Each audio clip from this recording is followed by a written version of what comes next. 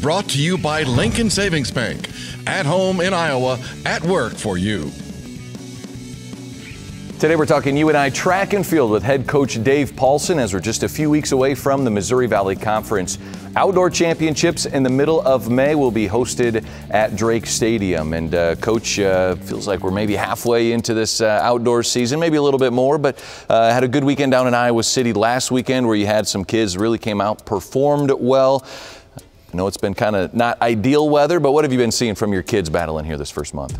Yeah, I think this was the first weekend we saw a really good collective push with our entire team, like all event areas across the board. And so I think up to this point we had certain event groups that did well at different points during the season, but to have a weekend where everyone kind of clicked on the same day, made huge jumps forward as far as like performances and where you end up on the rankings for the Valley descending order list. And so not satisfied by any means with where we're at, but definitely encouraged with the progress made the last couple weeks. Shot putter Darius King leads the Missouri Valley Conference in the shot put, ranked 6th in the NCAA. Went over 66 feet 5 inches in the shot put down in Iowa City, improving that UNI school record that he held.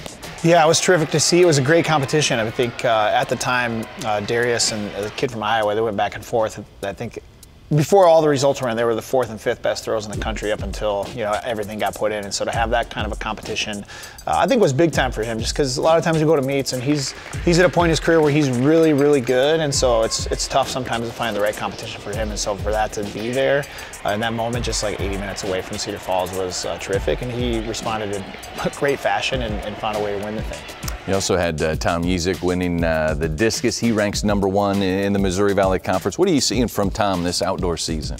I think for him, the consistency, things that he's been working on technically since the fall are really starting to show itself in some of the marks that he's been throwing. And again, that competition was really great too. He ended up winning it on his last throw in the order. So he jumped the guy in the lead with only one thrower to go, and then the other guy, he couldn't quite get there. And so those kind of competitions are huge, especially when you're talking about going into the conference meet or the regional championships when you got to have 3 throws to get that mark out there to get to the final round. You got the Drake relays that happening right now this week. We're talking to Coach before he heads down to Des Moines this week of the Drake relays. But really another opportunity for those kids to go up against some good competition and get a few athletes kind of in that championship atmosphere. For sure, our athletes love the Drake relays. I mean, they ran a lot of them from the state of Iowa, so they ran the state meet down there. And so to get a chance to get against some of that good competition, we got Big 10, Big 12, SEC schools coming in. So another really good opportunity to just get out there, test ourselves a little bit, get around some teams we don't see a whole lot, and just see if we can get some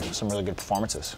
You have Parker Kiewit doing excellent in the long jump, has that ability to work into that sprints mix, do some multis.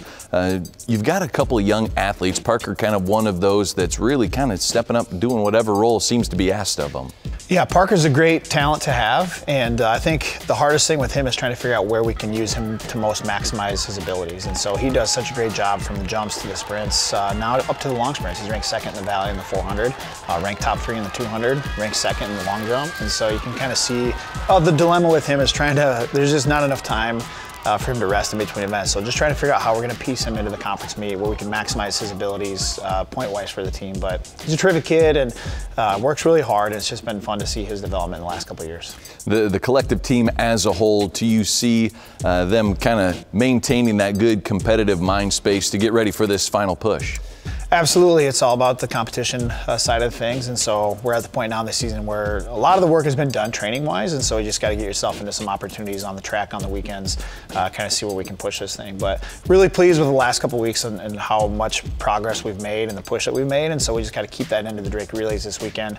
And then we'll go to Wisconsin. We'll run a lot of kids up there too, because it's like we haven't had the greatest spring as far as weather goes, and so anytime you can take advantage of what Mother Nature's going to give us, and usually when you hit that May, it really starts to turn around for us. But I do like where we're at. We're not satisfied by any means, but the push to the final end is coming real soon.